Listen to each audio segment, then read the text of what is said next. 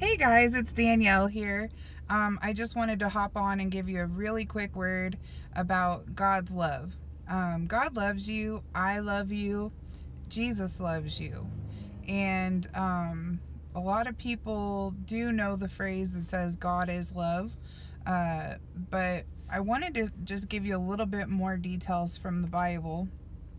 First, Romans 5:8 says, "But God commanded his love toward us, in that while we were yet sinners, Christ died for us." So even though we were sinners, and Jesus, when he hung on the cross, he knew there would be people who would never love him back. There would be people who would despise him and hate him.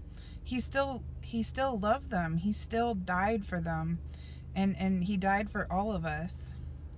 And John 3:16 says, "For God so loved the world that he gave his only begotten Son, that whosoever believeth in him should not perish, but have everlasting life." That is one of my favorite Bible scriptures in the whole Bible. And it really tells us the good news about Jesus, that whoever believes in him will have everlasting life, and that God loved the whole world so much, and that he gave his only begotten Son, Jesus Christ, to come and die on the cross for our sins. So we need to love one another and love God and love ourselves, be kind to ourselves. And one of my other favorite verses is Ephesians 3:17 through 19. It says, "And to know the love of Christ, which passeth knowledge, that ye may be filled with all the fullness of God."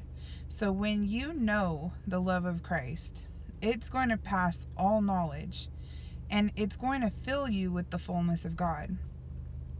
And 1 John 4:16 and 19 says, "And we have known and believed the love that God has to us.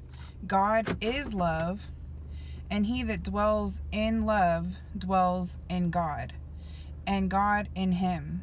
We love him because he first loved us." So we love God because he loved us first.